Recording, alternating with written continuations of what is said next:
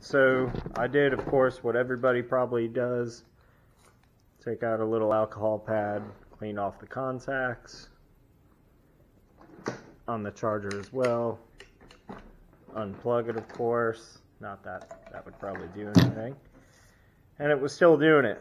So I was like, this thing's probably new. I don't think there's anything wrong with the battery. So we have 2 big dogs, and this thing's job is to keep the dog hair off the floor. And so I noticed that the front spinny wheel had a good bit of dog hair stuck down in there, and it wasn't so spinny anymore. So what I did was I pulled the wheel out. I saw that a lot of dog hair got stuck and was essentially pushing the front wheel up to where these contacts would not be made. So I simply cleaned all that out, took it out, popped the wheel back in,